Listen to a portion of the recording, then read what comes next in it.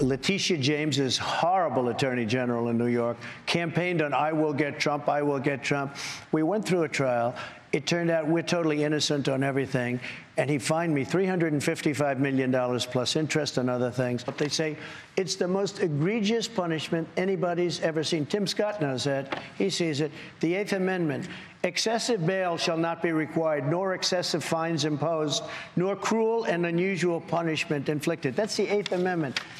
Excessive fines. If he does not have funds to pay off the judgment, then we will seek, judgment enforcement mechanisms in court, and we will ask the judge to seize his assets.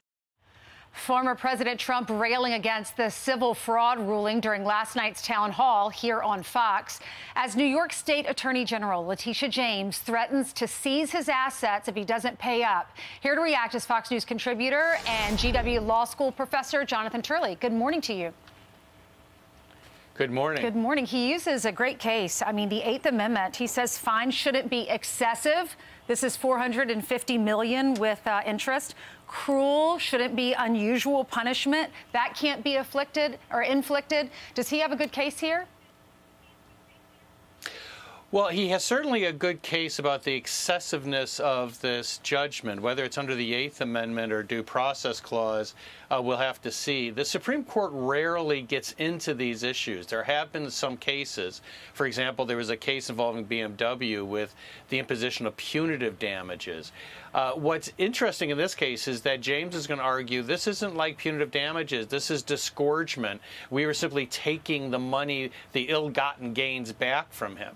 But when you drill down on this opinion, there's nothing there. I mean, you can't really figure out how he came to this figure based on any real hard numbers. He basically highballs everything that he's calculating. And then he has a lot of speculation. He says things like, you know, if you had been honest with the banks, they would have required higher interest rates and you would have had a good of a deal. Well, the Trump Corporation was famous for squeezing banks because they wanted his business. And they said that on the stand in front of this judge. They said, we made money. We wanted more loans with this, what they called a whale client.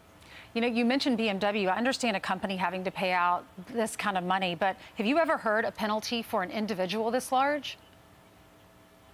No, but also the statute hasn't been used in this way against an individual where there wasn't a crime, the company didn't go bankrupt, the loans were paid off, everyone made money. Even the New York Times couldn't find in decades a case that really looked like this one. And that's not too surprising. You have an attorney general who ran on the pledge to bag him for something. So it's and not this was fraud, the right? something she came up with. So it's not fraud if everyone made money. Well, the argument of the court is it was still fraud, even though you didn't cost anyone a dollar.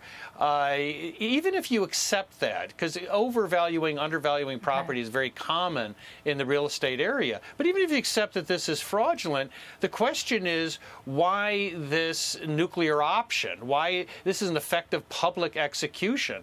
And the glee that people are expressing, that he might have a fire sale of his properties, really shows the discomfort that many of us have with this opinion. Oh, yeah. Democrats love this. They're cheering. I heard someone say they were at a bar when this ruling came down, and the whole bar started cheering. They were at an Ivy League university. Today, Republicans are interviewing Joe Biden's brother.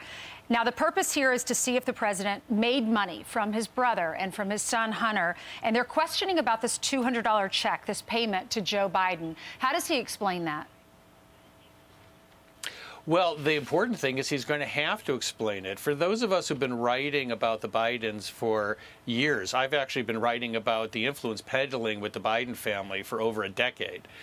This is an amazing moment because the Bidens have never been called to account. They've never been forced to go under oath and answer these questions. And this deal really sort of captures James Biden's business. He would openly discuss leveraging his brother's connections connections in order to get business. Yeah. And this was a company that left a lot of people holding the bag, but not the Bidens. They got a lot of money before this business collapsed. I know. We have a lot of questions. Jonathan, I want to get to this topic before we run out of time. There are photos. Hunter's attorneys have submitted some filings. This happened yesterday. There are photos that show what look like lines of cocaine from Hunter Biden. But Hunter's attorneys are now saying, if you look at that photo right there, that's actually sawdust. It was taken by a carpenter who sent this picture to Dr. Keith Abloh, who was then Biden's psychiatrist, to illustrate that the carpenter had overcome his addiction. Are you buying that?